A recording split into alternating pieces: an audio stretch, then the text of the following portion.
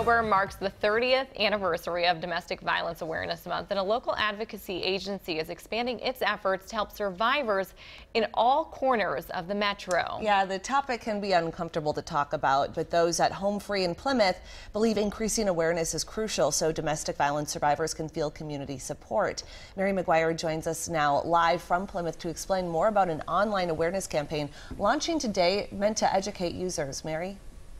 Good morning to you guys. We are here at the Home Free Shelter in Plymouth. We're here in the children's room this morning, where organizers are going to launch a social media campaign today meant to increase awareness about domestic violence. We know that this necessarily isn't a topic that's comfortable to talk about. It's not fun to talk about, but it's something that we need to talk about to increase awareness, and they're doing it on social media today. I'm here with Sarah with Home Free. Good morning to you. Thanks for waking up early. Good morning. Thank you. Explain what the hashtag IWishYouKnew means.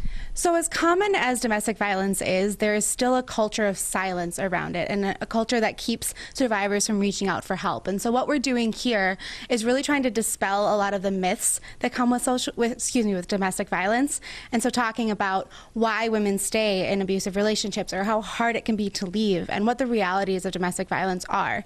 And so the hashtag IWishYouKnew is about asking survivors if it's safe for them to do so, advocates, community members, to really try and dispel those myths about domestic violence, to say, I wish you knew this about domestic violence. I wish you knew how hard it is to leave when I might be homeless if I leave my abusive partner, that sort of thing.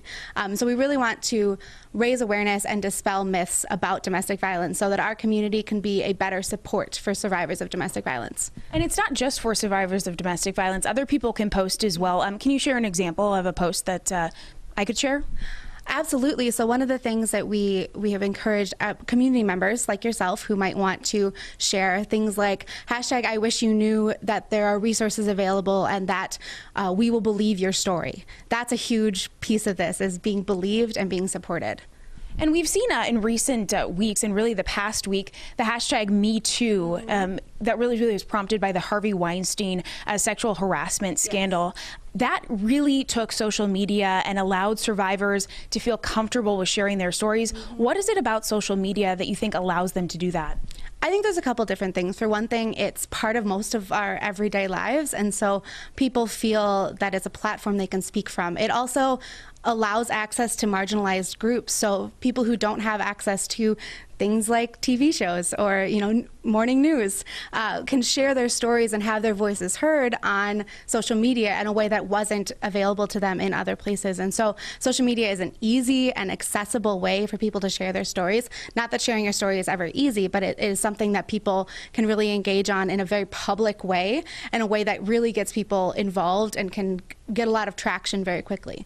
Fantastic. And again, the hashtag is hashtag IWishYouKnew, and Home Free Minnesota is launching this advocacy campaign today in light of Domestic Violence Awareness Month. So you can use it on Twitter and Facebook. I've already sent out a tweet, and we do have a link to more information about Home Free and this campaign up on our website, WCCO.com, guys. Okay, Mary, we know how powerful social media is with connecting all of us, but especially for survivors as well. Mary, thank you.